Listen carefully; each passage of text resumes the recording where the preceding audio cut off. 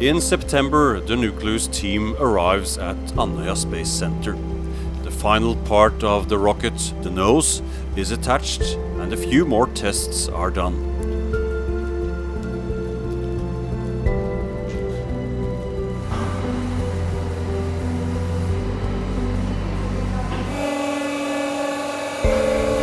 Stopp! Litt på min side.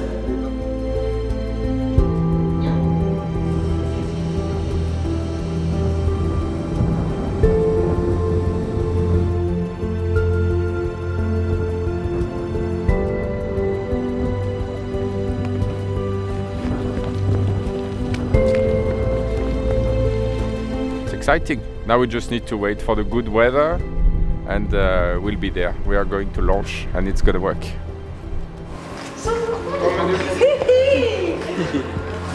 Yeah. So nice.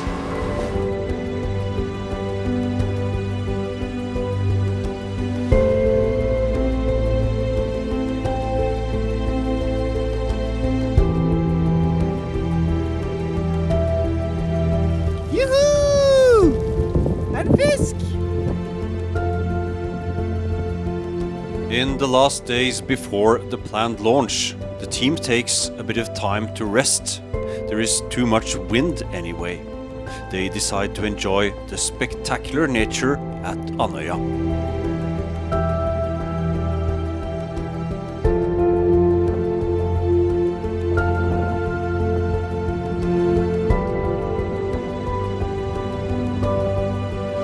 Like our nice rocket, let's go to the sea!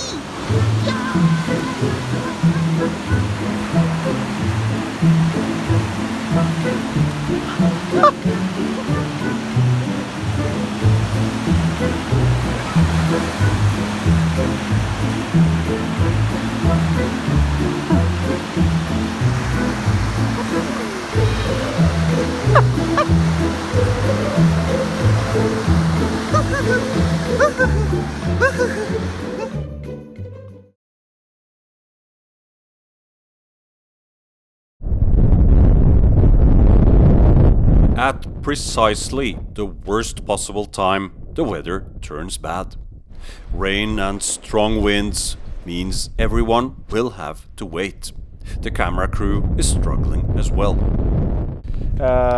Terje Vesterås, you're the program director of the Nucleus program, and how are you feeling? Are you excited about the launch tomorrow? Right now I'm feeling very excited. This is a significant event for us.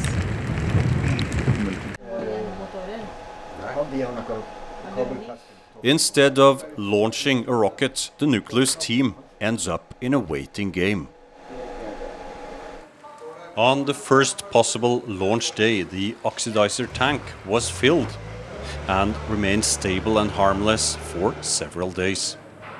Pressure tests were carried out a few days before. Så vi driver med å sette en trikktesting av den oksidasjonsmittelstank.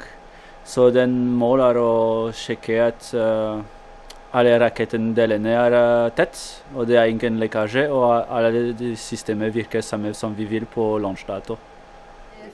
Still, the bad weather just continues. If they can't get the rocket off the ground soon, it could be too late for this launch window. That would be a major setback, forcing the team to pack up and maybe come back next year.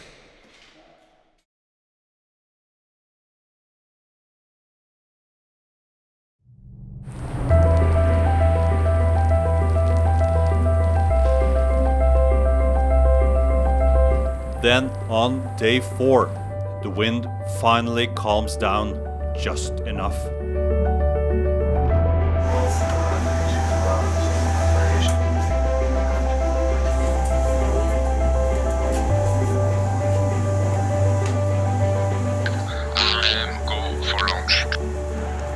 Copy that. All stations are go, continuing the count from T-minus 12. Minus 10, 9, 8, 7, 6, 5, 4, 3, 2, 1, fire! 1, 2...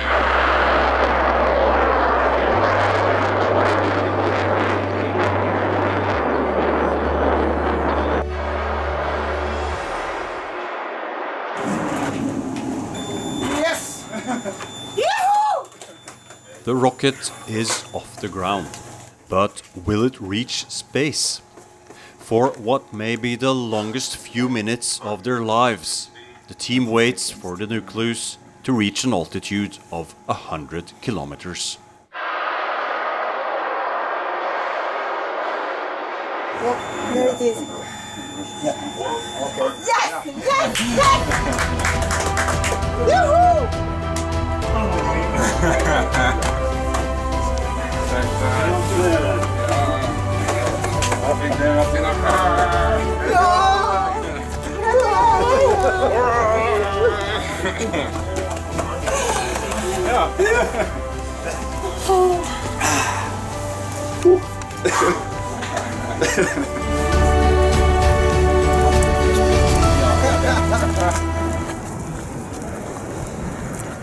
Exceptionelt, det er så utrolig at vi klarte det.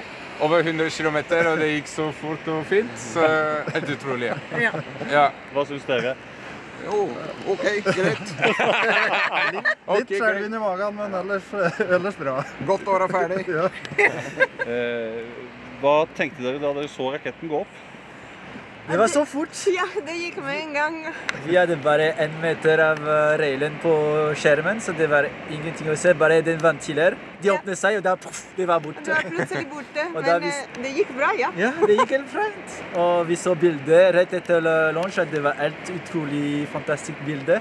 Med fin disse og alt. Ja. Ja.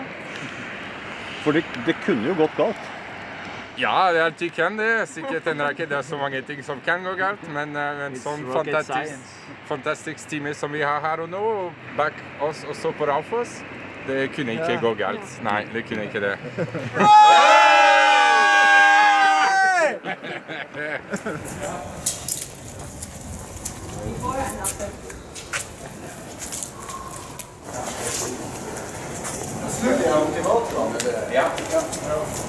Ser jeg tror på denne siden, skulle det stilt tvert over.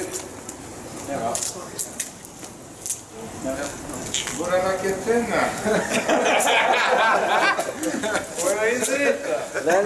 Hello! Where are you?